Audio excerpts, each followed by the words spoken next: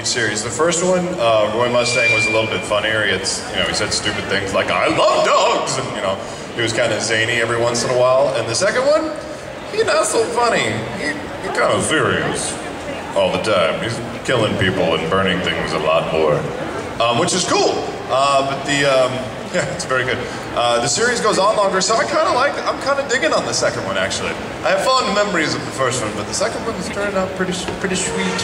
How many episodes are out here so far in Australia? First 16? 13? Something teen? Blank teen? Okay, cool. No, 18. 18. No, it's like 19. I think you're still around. She's still around, right? Not for long.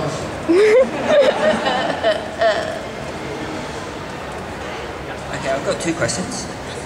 First one is, what's your least favourite character to play, and what got you into voice acting in the first place? Well, I shouldn't even say it, but does anybody know the show, Basilisk? Yeah? My character, Obero, in that show, well, I loved her. She was such a pansy. She was so and all she did the whole time was go, oh, goodness, oh.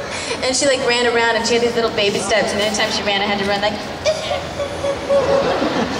So, that would be, I like being tough, or at least dreamy. Oh, goodness, oh no. Ladies and gentlemen, our superstars are in the house. We are? I didn't even... And you know who I'm talking about there, right? Yeah, you're talking about us! All right. Character I like the least. So the Glass Fleet show wasn't necessarily the character I liked the least. It was just the strangest. Because while he looked like he was in an 80s hair band, out of Poison or something, like Guns N' Roses, he had this harmonica.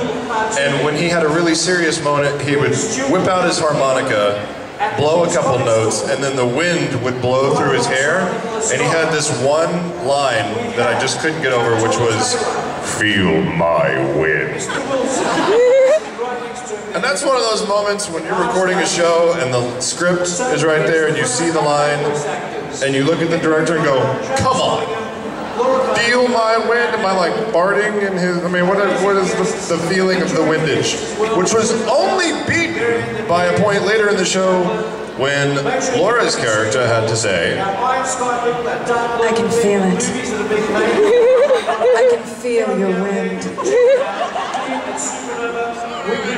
No one else can.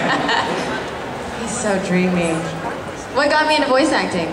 I was doing this play in a local theater company, and one of the guys that was in the play, his name was Kent Williams, and he played Dr. Gero on Dragon Ball Z. I was still in college at the time, I was pretty young.